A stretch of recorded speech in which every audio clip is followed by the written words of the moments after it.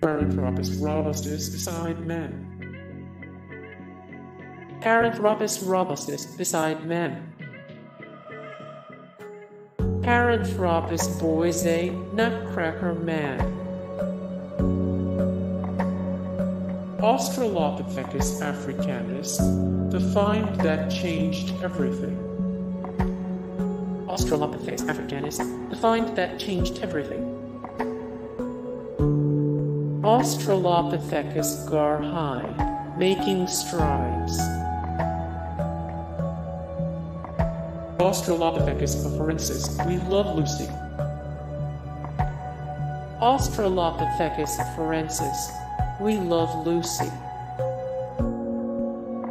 Ardipithecus ramidus, meat eating begins. The discovery of Ardipithecus ramidus in 1992 marked the earliest known hominid whose teeth indicated possible meat eating.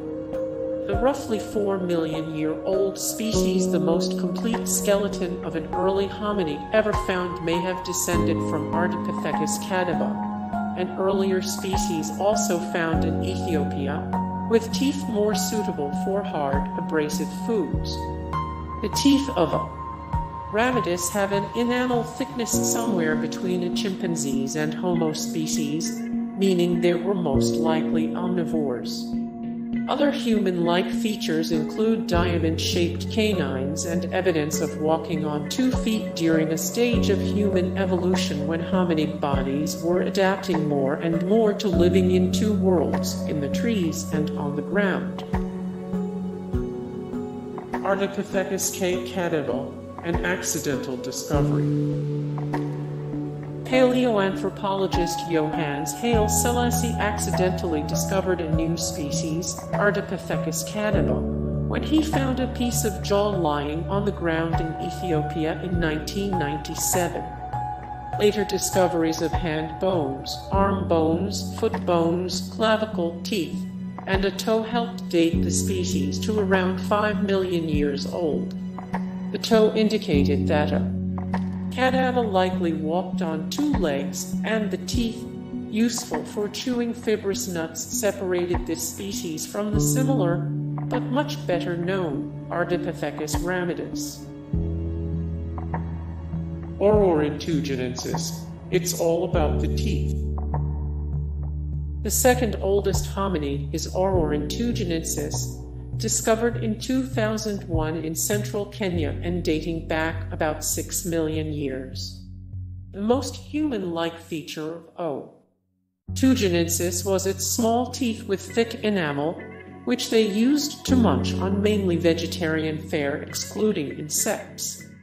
Otherwise, Tugenensis was likely far more ape-like than human-like, except it walked on 2 legs, as evidenced by the discovery of an upper femur bone typical of a bipedal lifestyle. Paleoanthropologists still think the chimpanzee-sized Tugenensis spent a lot of time climbing trees, lending it a novel combination of ape and human characteristics. Sahelanthropus tietchenensis, now we're walking. In 2002, a team of anthropologists made a discovery they claimed would have the impact of a small nuclear bomb.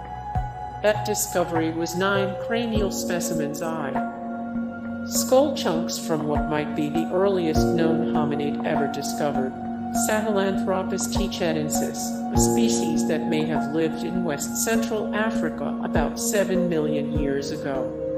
Some experts disagree and think tietchenensis was just an ancient ape, but the team that made the find thinks they discovered the oldest species ever found belonging to the human family tree, with human-like canine teeth, and foramen magnum, the hole in the skull that meets the spinal cord, which indicates that tietchenensis may be the earliest known hominid that walked on 2 legs.